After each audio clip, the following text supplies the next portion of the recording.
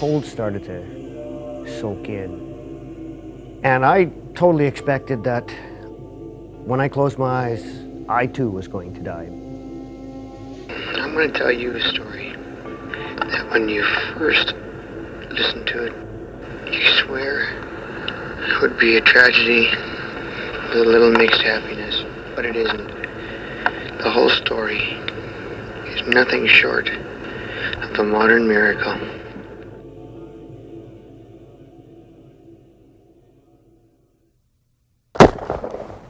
I've always enjoyed hunting and fishing and outdoor activities, not afraid of adventures. At that particular time, I think everybody wanted to learn how to fly, and Brent just happened to be caught up in the same realm as everybody else in Estevan. May the 6th, 1979, when Brent Dyer, Donna Johnson, and Don Johnson drove out to the Estevan Municipal Airport and met with Nora Piskey to go to the town of Boise, Idaho. It had dual purposes. One was to give me my final cross-country with an instructor before writing my actual written test for getting my license, and then, I'd have my flying test. And the second reason was we were picking up a West Highland Terrier in Boise for Donna. The weather was stormy here, and it gradually got worse as they went south. I was struggling the whole time, pulling back. I was unable to keep the aircraft from dipping and diving, so I relinquished the controls to Norm.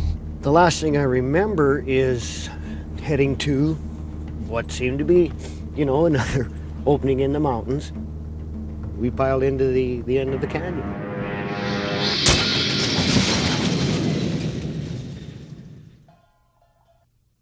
There's just vast amount of blood just pouring down. We're kind of in and out of consciousness. But I was awakened by the sound of Donna screaming, "Dad's dead, Dad's dead." Yes, Don had been killed. But I also noticed that Donna was wearing her father's coat. That's all he had to give. His coat, but he also gave his life for his daughter. Myself, my jaw was broken, teeth knocked out, quite an extensive gash here. There was quite a few on my face from going through the windshield, broken shoulder, dislocated ankles. And I totally expected that when I closed my eyes, I too was going to die. I too was going to die. My flight instructor, Norm Pischke, when he flew forward in the impact, this knob right here had struck him in the side of the head and had opened up right down to the brain, so he was unable to talk. He started pointing down the canyon. Norm's gone now. He's walked off someplace yesterday. He never came back. So I'm just hopeful that he's found something. Maybe he can bring help. Bring help. Bring help. Bring help.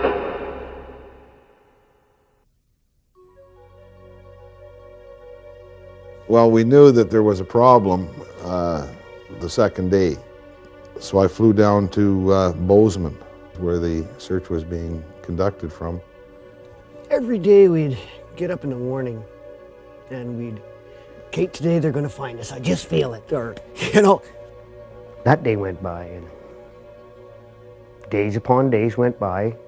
After the first week, the search started to wind down, and they quit looking for Brent.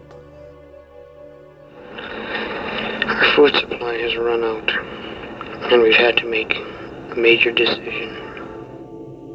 We weren't going to die of our injuries, we would just plain starve to death. We've prayed to God and asked him if it's right. And somehow, we feel it is. Either we're to starve to death, or we're gonna have to eat Dawn. Eat Dawn. And a lot of people, they condemned Brent, Donna, for what took place, but they've never been there. Survival is one of the instincts that man has.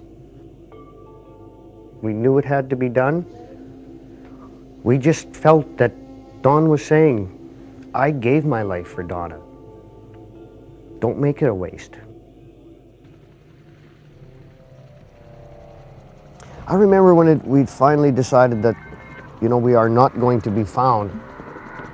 It's been 2 weeks and they've got to have decided by now that they're looking for bodies. We got up Sunday morning and it was an absolutely beautiful day. If we needed a sign that the weather's got to be good to walk today, I mean, it was there in neon. So I was able to kind of half crawl, half drag myself up this last 300-400 yards. And as I was panning the horizon, one little nick in the Roll Mountains, and through there, I could see green. And I said, see it? See the green? And there was a little spot of green over there. And she just like, that's where we're going. We're never gonna get out of here. We've been lying to ourselves all this time. Look, for as far as we can see, there's nothing but mountains. We were beat, we were cold, we were drenched. We got to the top of that hill and the plain down below us that we'd been on for 2 weeks, and how many hundreds of miles of mountain out ahead of us, and we both broke down. It was like, yeah, we gave up. And we were both in tears. And what happened, I don't know. I stood up and I said, I don't care. I'm not giving up, and I don't care if it takes us till July. I'm getting back to see my wife and kids. And Donna too. It was just like a bolt of energy. We basically clawed and crawled and hooked our way along the mountains, and it took us 3 days to walk along that peak of mountain to where we could finally get out to that green area. But you know, my arm was broken and ankles dislocated, and we had gloves for socks and this kind of thing.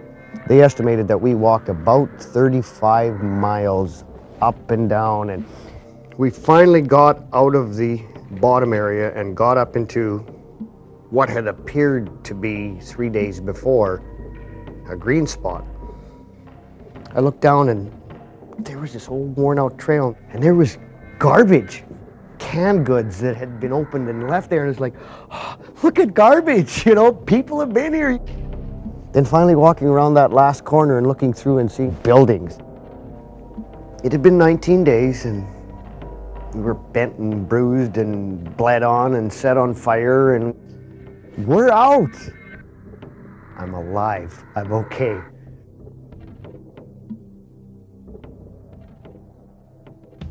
I guess the fact that they had eaten Dawn bothered him tremendously. And same with Donna. The other side of family doesn't really talk about it that much. They just want to forget about it. There's just no choice from the story that I read and from what I had heard, and seeing the emotion and the feelings on Brent's face, that there was definitely no question of what they had to do.